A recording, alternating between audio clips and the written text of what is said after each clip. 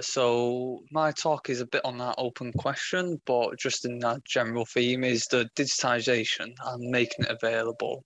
So we developed a bit of software that helps you digitize museum specimens. So you can see a couple of bones here on the screen, going through a CT scanner, removing this little tray, thresholding all the blobs or the bones out, applying a label, and then exporting 3D models. And this is to help museum staff and researchers take in a lot of samples at once, scan them, digitize them, and preserve them for if they need to go to for DNA testing where they dissolve the bones.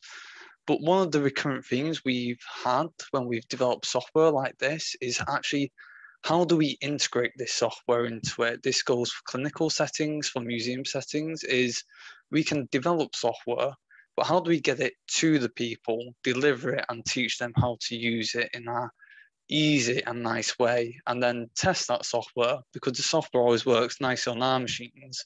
But once we go to the museum creators and the clinicians, the software tends to have a couple of bugs, issues, and how do we get all these people together to make it available and sustainable to them? That went a bit quicker than I thought, but yeah, thank you very much.